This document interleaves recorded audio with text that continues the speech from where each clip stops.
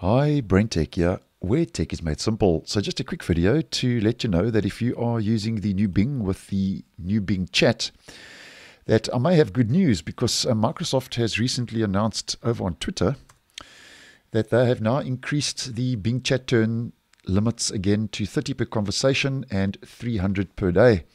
And this may be useful, especially if you are asking more long-form content questions as an example.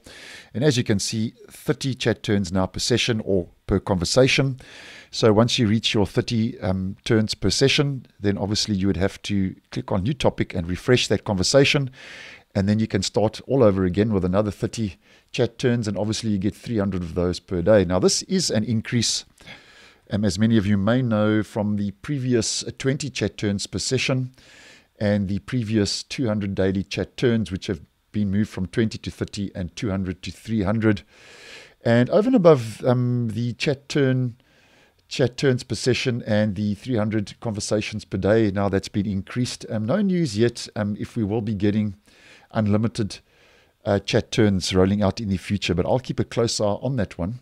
And over and above these recent chat turns and conversations per day increases, as I have been posting on over the last couple of months, Microsoft has been rolling out new features and improvements consistently to the new Bing and the new Bing chat. And the most recent, as I did post on just a day or so ago, was that the new Bing chat may soon be used in third-party browsers. So there could be a possibility that you would be able to use the new Bing in other browsers like Chrome, Brave, Vivaldi, Firefox, and so on.